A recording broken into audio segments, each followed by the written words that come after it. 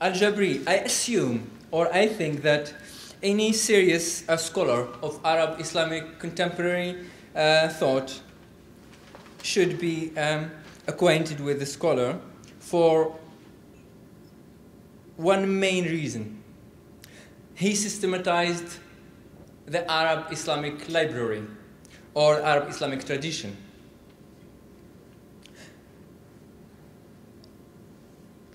He is well known for his critique of Arab reason, which is 4 volumes from the 1980s to 2000. And for the last decade of his life, he also produced 4 volumes on the Quran. Besides these, he engaged Arab scholarship and produced his own his opinions in various books on Arab education and Arab renewal, pluralism, the state, democracy, human rights. So, who is Al-Jabri? He is Moroccan of origin, but his heart was Arab and Islamic also. In his sketch, I would say he was an educationist, he was a scholar philosopher, and he was an ideologue. Born in the east of Morocco, of Berber origin, he did not join the French school only for a short time, so his scholarship was basically national and Arab. He spent only 1 year in Syria in his overseas studies, where before moving to philosophy, he was interested in mathematics, but change happened. He spent 3 months in Paris, where he intended to do his studies, but he went back in no more than 3 months of his stay, because he felt, and he was encouraged by the leader of the Moroccan left, Ben Barka, and the third worldist, whose issue I think is international. So he was encouraged to go back and contribute. So from his early age, he started writing, theorizing for the political party he belonged to, the Nationalist Party, and afterwards the Socialist Party. He remained with the Socialist Party till 81, 82, and then decided to leave to focus on his scholarly project, Arab thought. As a teacher, he started as primary school teacher, and then high school teacher, and teacher of philosophy, and the first doctor from modern school and Moroccan university. And he is well known not only in the country, but in the Arab Islamic world. On one of the projects, especially in the country, that influenced so many in North Africa at least, is that because he produced high school textbooks on philosophy. And most of contemporary Moroccan scholars of philosophy in North Africa also were his students. Not all of them have taken his path, but they acknowledge the influence he had on them. The interest, why he remains an interesting figure, though in Western or English-speaking scholarship, he remains, I should say, less so. In a presentation a student presented on him a couple of months ago during the conference, he tried to give a statistical view of how much Al-Jabri is quoted, and you could see the little percentage of references he enjoys. And Fred Dallmeyer, an American philosopher, political theorist, says that one of the reasons why Al-Jabri is not well known in the American and the English-speaking world, and the West in particular, is that Al-Jabri defended the idea of social democracy, or he used the word social democracy. He was a leftist, but not as the Arab leftists of the time, from the 50s and 60s. His leftism was different. was not anti-religious, and we'll see to that. That's why he kept the idea of socialism alive in his project. The Muslim Brotherhood was founded in 1928 by Hassan al-Banna in the Suez city of Ismailia. Their slogan as a small organization was, "The Quran is our constitution," and the group carried their message at first to mosques and cafes. The Muslim Brotherhood started as a small organization by preaching in mosques and grew into one of the largest political organizations in Egypt. By the 1940s, the membership was thought to be up to 500,000 people in a nation of 15 to 20 million. Now, the Muslim Brotherhood rose up during the British occupation of Egypt, and they also rose up in a very critical time of Arab intellectual history called the Nahda. The Nahda movement means the Renaissance. And it was a time, it was the end of the Ottoman Empire, and the Islamic world for the first time in many, many centuries was facing a world in which they did not have a caliph and they did not have a central authority. And so the Arab world was engaged in a deep intellectual debate about how to combat this, okay? So the Muslim Brotherhood was contemporaneous with that movement. And I would argue that, and I don't say this is a value-neutral statement, but I believe that the Muslim Brotherhood is at its core a reactionary movement. What that means is that the group rose to combat what was seen as dangerous levels of liberalization in Egypt due to this Nahda movement in the late 19th, early 20th century, that saw the rise also of British colonialism and of liberal newspapers springing up everywhere. There's a great book by Beth Barron that's called The Orphan Scandal, and it gives a fascinating close reading of how the Muslim Brotherhood was able to seize on growing public anger against Western Christian missionaries. Okay, so that's one way in which they were reactionary. It's well known that the Hassan al-Banna was a disciple of somebody named Mohammed Rashid Rida, who was a major luminary of this Nahda movement. Rida was a disciple of someone named Muhammad Abdu, who was the Grand Mufti of Al-Azhar, the biggest seat of Sunni learning, when he died in 1905. So, according to Muhammad Qasim Zaman, he understands Rida, who is Hassan al-Banna. Hassan al-Banna is the founder of the Muslim Brotherhood. He's influenced by someone named Rida. And Zaman, a scholar, describes Rida as a Salafi. Okay, now what does that mean? The term Salafi is used by those who reject the authority of the medieval schools of law and insist on unmediated access to the foundational text as the source of all norms.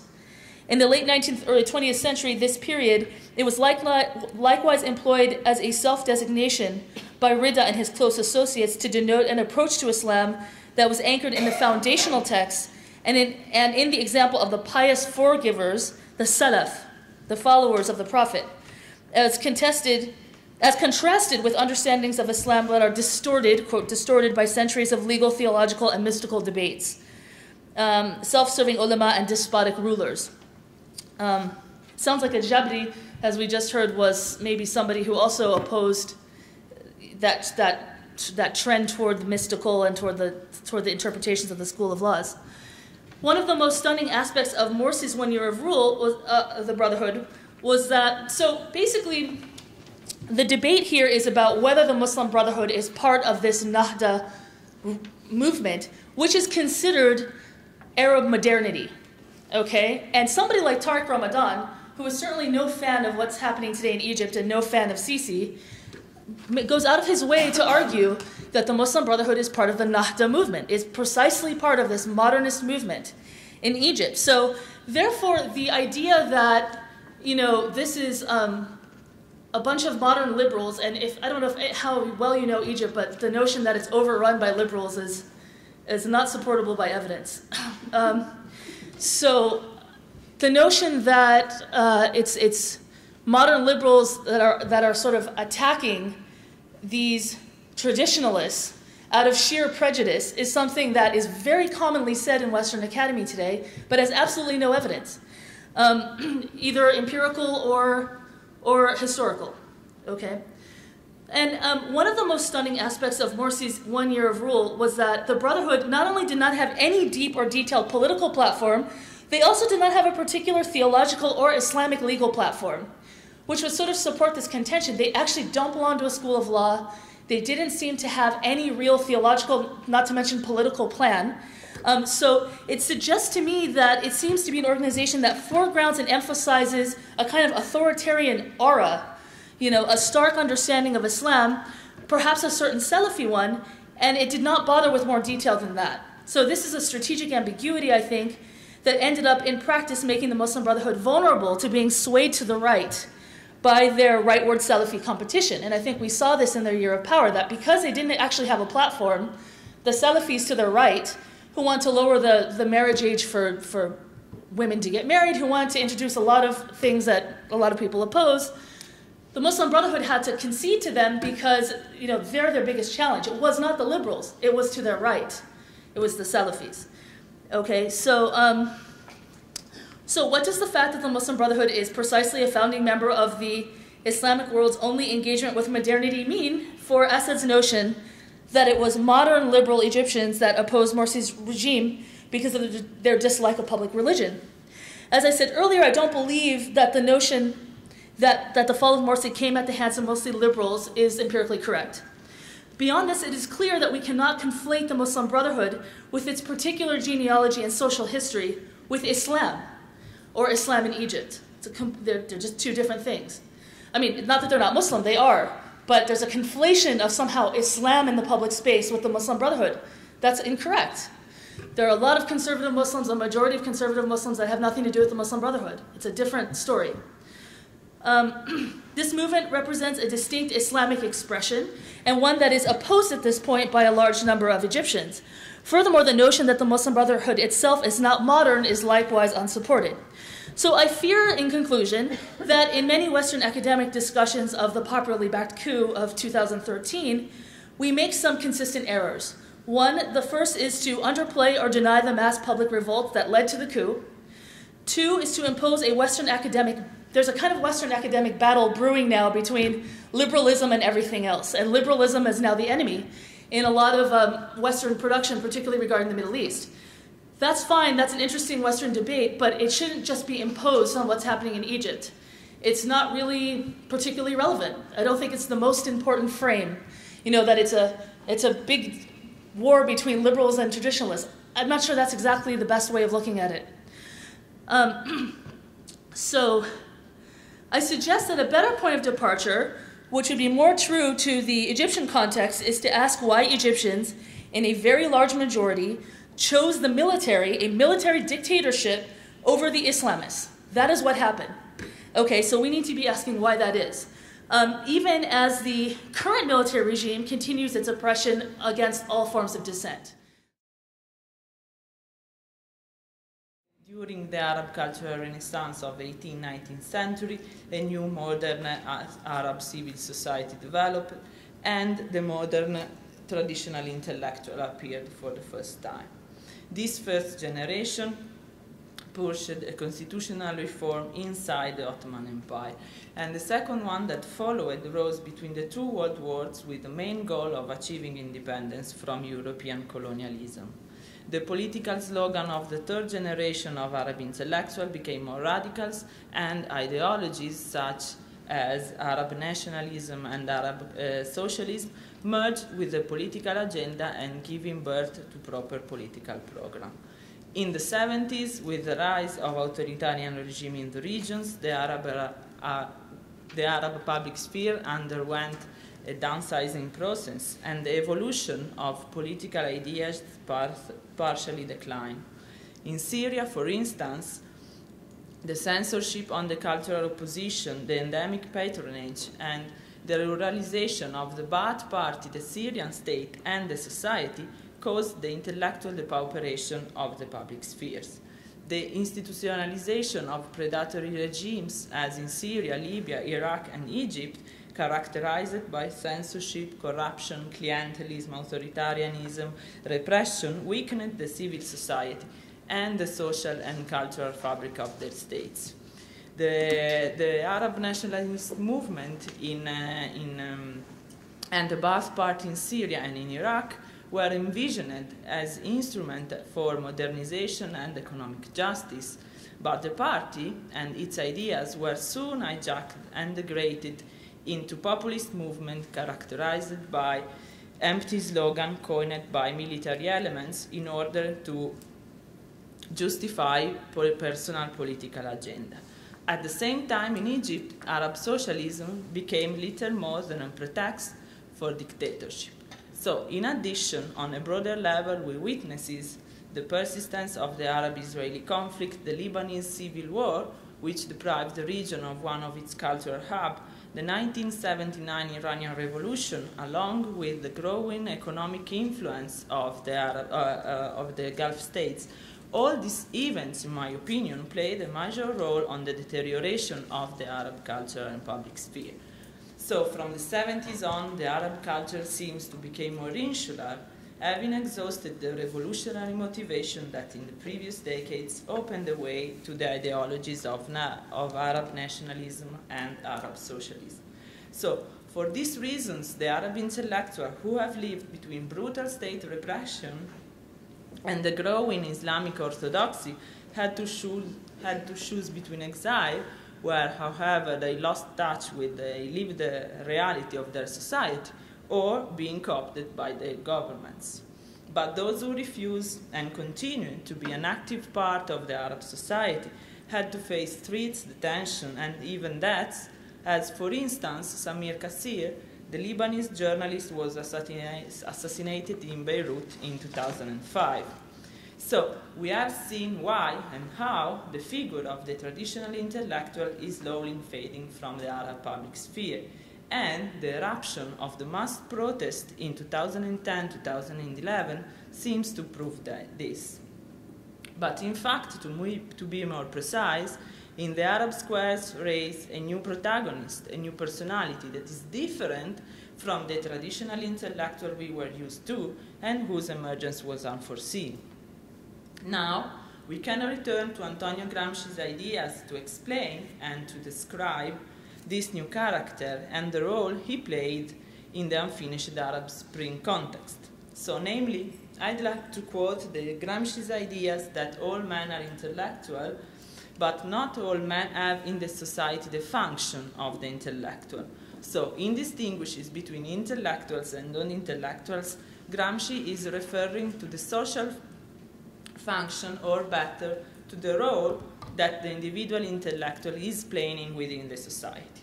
So, by applying this idea to the Middle Eastern context, I'd argue that Gramsci theory can be turned around, and that during the Arab Spring, the people that went into the streets and squares calling for justice, human dignity, freedom, democracy, have played the function of the intellectual without being them. So, to depict and to examine in depth this new figure, in my opinion, it is also necessary to recall what Edward Said said in his 1993 Race Lectures about the role of the intellectual. The intellectual is an individual endowed with the faculty of representing, embodying, articulating a message, a view, an attitude, a philosophy or opinion, and this role has an edge to it and cannot be played without a sense of being someone whose place is this publishing to raise embarrassing questions, to confront orthodoxy and dogma, to be someone who cannot be easily co-opted by governments or corporations, and whose raison d'etre is to represent all those people and issues that are routinely forgotten or swept under the rug. The intellectuals does so on the basis of universal principles that all human beings are entitled to expect decent standard of behaviors concerning freedom and justice from worldly powers or nation. So, if we merge together the Gramsci's ideas that all men are intellectuals depending by the function they play within the society, with the function that Said assigned to them, we have a new type of intellectual who could be defined as, for instance, an intellectual in revolt. It is this new character, in my opinion, that has played the leading role during the Arab Spring.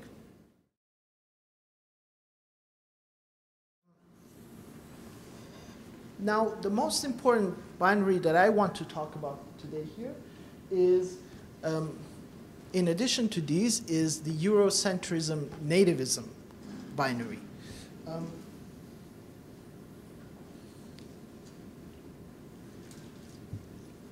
basically, so far, or at least up until the last decades, maybe the recent decades of the 20th century and the first decades of the 21st century, the response in the Middle East and North Africa towards what we refer to as modernity, and that is a very, I would put it, dogmatic definition of modernity that assumes that modernity started in Europe and is unique to Europe and is impossible anywhere else. And if you want to be modern, you have to follow the example of Europe. That kind of modernity has generated two sorts of responses in the Middle East and North Africa, or in anywhere that is in the periphery of Europe. One response has been complete embracing of that idea that we refer to as Eurocentrism in the literature. An Iranian intellectual by the name of Jalal al-Ahmad refers to it as Westoxication. I will talk about Westoxication more. It's the title of a book that he wrote that was banned during the Shah's regime up until 1979. The other binary, which has not been talked about much, the other side of the binary is nativism, which is complete rejection of anything that comes out of the West, including democracy, rule of law, individuality or individualism, free will. And I argue that that is equally detrimental to the process of political justice, social justice, democracy, and the rule of law in the Middle East. Now, nativism in the broad sense is the doctrine that calls for the resurgence, reinstatement, or continuous of native or indigenous cultural customs, beliefs, and values. This is the best definition that I could find in the literature. This is from a book called Iranian Intellectuals and the West by Dr. Brujerdi. He's at Syracuse University. Now, the proponents of nativism were adamant about ending their condition of mental servitude and their perceived inferiority complex towards the West, what they refer to as the West. Likewise, another Iranian intellectual defines nativism as an attempt to return to a utopian past where agency is absolute.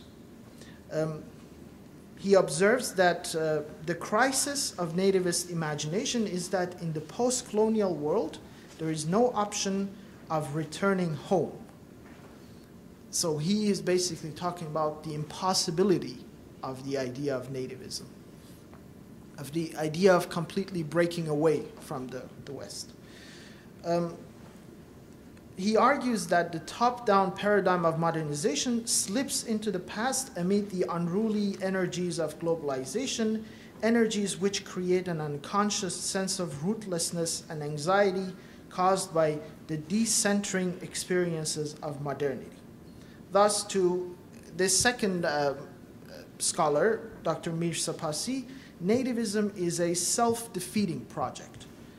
For it ignores the realities of the modern world. In such a theoretical paradigm, Islamist movements are the latest manifestation of a nativist thought. For example, ISIS, any kind of Islamist movement that calls for the creation of this Islamic utopia or the Islamic caliphate based on Sharia law is nativist and is doomed to fail.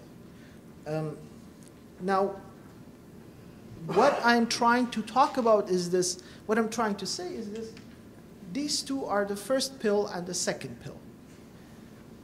What I am trying to say is that there should be a third pill that would go beyond the Eurocentrism, nativism binary.